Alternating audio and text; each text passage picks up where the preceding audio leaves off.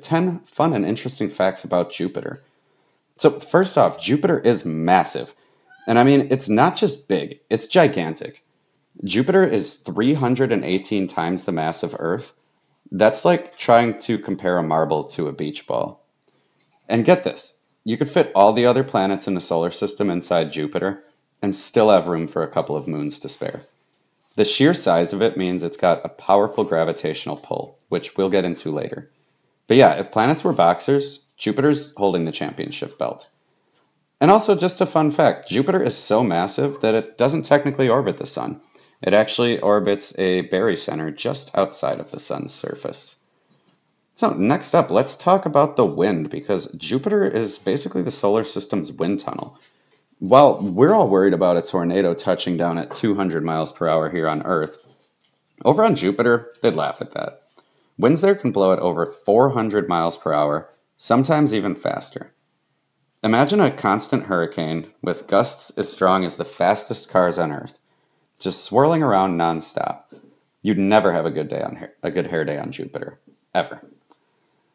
And just another fun fact, Jupiter's upper atmosphere is layered with bands of clouds, creating what we call zonal jets, where the winds alternate direction between different latitudes. So basically, you've got these stripes of super steady wind that are like Jupiter's version of high-speed freeway lanes, if those lanes were made of gas. Number 3, the Great Red Spot. Of course, everybody knows about the most famous feature of Jupiter, the Great Red Spot. This is like Jupiter's permanent bad hair day, but instead of it being a minor inconvenience, it's a storm 3 times the size of Earth, and it's been raging for over 300 years. Like, what kind of power are we talking about here? The winds in a storm reach speeds of 430 to 500 miles per hour, and while it's been shrinking a bit over the past century, it's still big enough to swallow Earth whole. And scientists actually think it's sinking deeper into the planet, so the next time you're mad at a storm for ruining your weekend, remember that Jupiter has been dealing with a 300-year-old monster storm. Perspective, am I right? Number 4, the solar system's bouncer. Now, here's something a bit mind-blowing. Jupiter is like the bouncer of the solar system. Thanks to its colossal gravitational pull, it acts like a cosmic shield for Earth and the other inner planets. It captures, absorbs, or deflects comets, asteroids, and meteors that could otherwise come crashing into us. In fact, many astronomers think Jupiter's presence might be a big reason Earth has been able to avoid a few extinction-level events. But here's the twist. Sometimes instead of just absorbing those space rocks, Jupiter launches them. Its gravity can slingshot comets and meteors into the inner solar system instead of out. So yeah, it's like Jupiter's playing a weird cosmic game of dodgeball with asteroids, and we're just kind of stuck in the middle. Number 5. Why are gas giants all on the edge of our solar system? Have you ever wondered why our gas giants like Jupiter are way out there chilling on the outskirts of the solar system instead of hanging out close to the sun? Well, it all goes back to the early days of the solar system.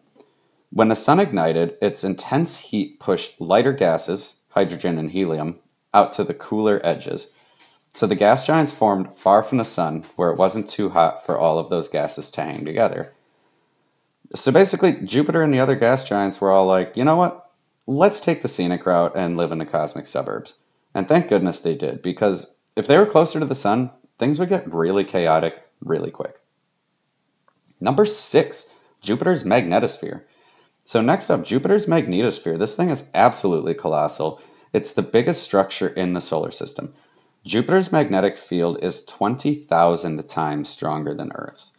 If we could see it, the magnetosphere would stretch out millions of kilometers into space, making it larger than the sun in diameter.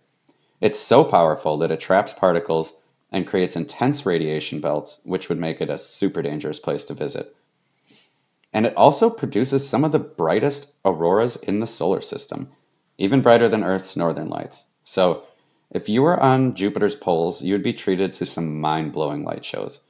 Just don't forget your lead suit, because the radiation would cook you. Number 7.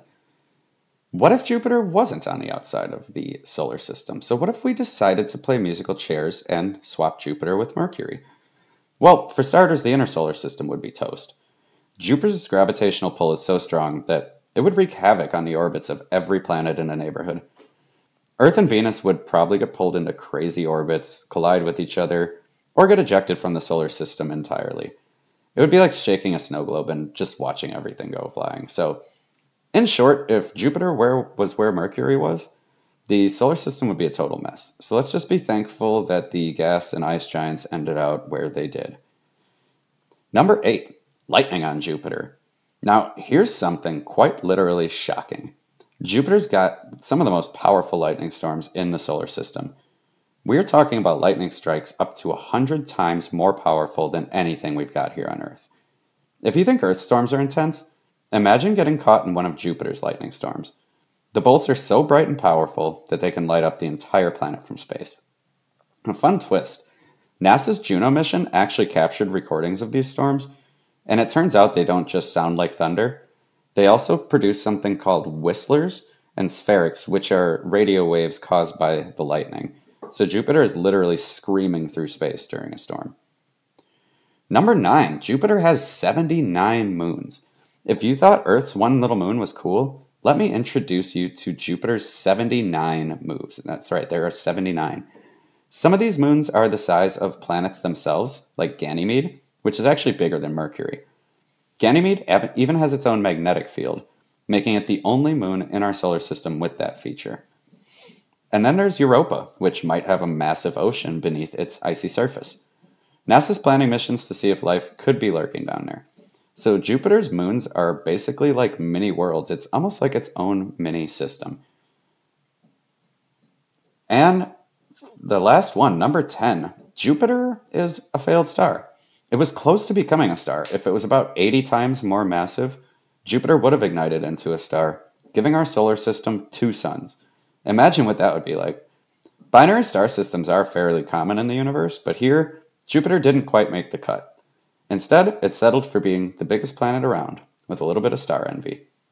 So, the next time you're outside staring at the stars, just remember, Jupiter was almost up there, shining with the best of them. And there you have it, 10 fun and fascinating facts about Jupiter. From the crazy storms to the game of cosmic dodgeball, there's always something wild happening with this gas giant. If you enjoyed this deep dive into the king of the planets, don't forget to like, comment, and subscribe for more fascinating outer space fun. And until then, stay curious and make sure you learn something new each and every day. Thank you, and have a wonderful day.